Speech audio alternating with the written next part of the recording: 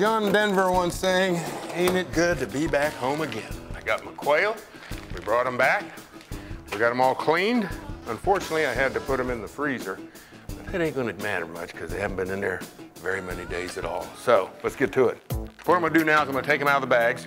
I'm gonna rinse them under some cold running water, get them all cleaned up, pat them dry, put a little olive oil on them, I think, and then I don't know when I'm gonna put my salt and pepper on. I never know for sure. I'm one of those kind of guys, you know? So let's see what happens. I'm gonna get these things cleaned up. But these quail look very good. They were tough going, I will tell you that. And we were very fortunate that we have any birds to eat at all. It was a tough bird year in northeast Kansas where I grew up. And I have to say, give a lot of credit to my brother Bill, because if it wasn't for him and his shooting abilities, we might be eating chicken.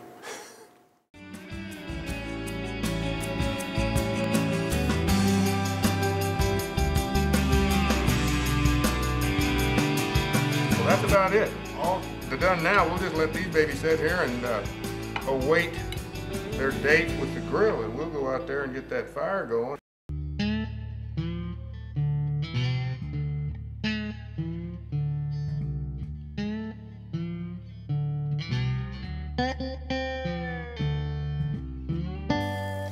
And I think now you can appreciate why we leave the skin on them, because they're just, these birds are so delicate.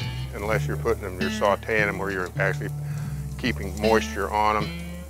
This really does keep them from drying out. And like I said, they cook mighty quickly.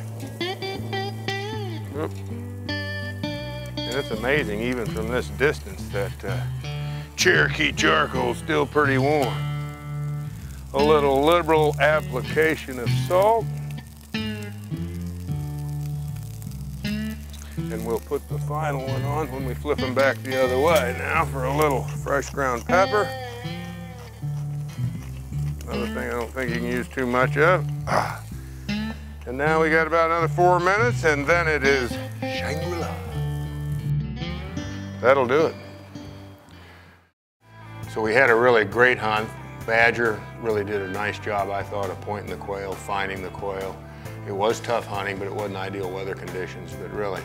It's one of those deals where you can hardly wait to go do it again, and I think there's something so satisfying about going out and bringing home the bacon yourself and putting it on the table. And that's exactly what we've done here, and my daughter Coco and I are going to enjoy some quail now, right?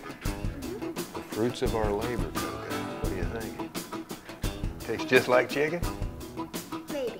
Okay, well, let's see. And keep in mind, Wriggle on the Range is going to be coming to you in January 2013 on the Sportsman Channel.